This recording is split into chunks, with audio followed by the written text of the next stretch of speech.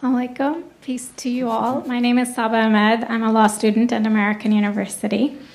I am here to ask you a simple question. I know that we portray Islam and all Muslims as bad, but there's 1.8 billion Muslim followers of Islam. We have 8 million plus Muslim Americans in this country, and I don't see them represented here. But my question is, how can we fight an ideological war with weapons? How can we ever end this war? The jihadist ideology that you talk about, it's an ideology. How can you ever win this thing if you don't address it ideologically? Great question. I am so glad you're here, and I am so glad you brought that up because it gives us an opportunity to answer. What I find so amazing is since the beginning of this panel, which we are here about Benghazi attack against our people, not one person mentioned Muslims. We are here against Islam, or we're launching war against Muslims. We are here to discuss how 4 Americans died and what our government is doing. We were not here to bash Muslims. You were the one who brought up the issue about most Muslims, not us. And since you brought it up, allow me to elaborate with my answer. There are 1.2 billion Muslims in the world today. Of course, not all of them are radicals. The majority of them are peaceful people. The radicals are estimated to be between 15 to 25%, according to all intelligence services around the world. That leaves 75% of them peaceful people. But when you look at 15 to 25% of the world Muslim population, you're looking at 180 million to 300 million people dedicated to the destruction of Western civilization.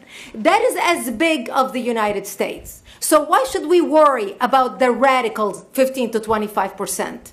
Because it is the radicals that kill. Because it is the radicals that behead and massacre. When you look throughout history, when you look at all the lessons of history, most Germans were peaceful. Yet the Nazis drove the agenda. And as a result, 60 million people died.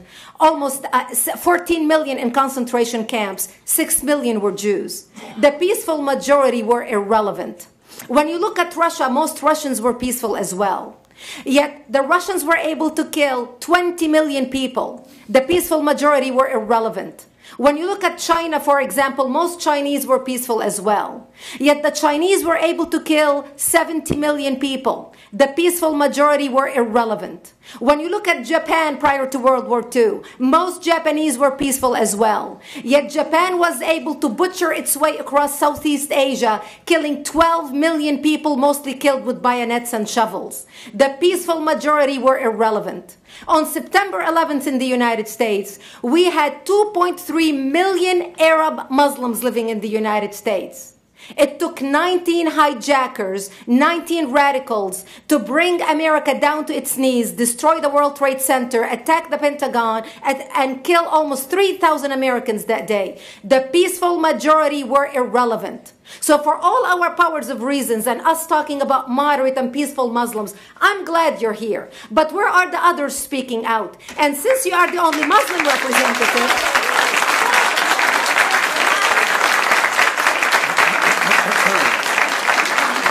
save the applause till the end.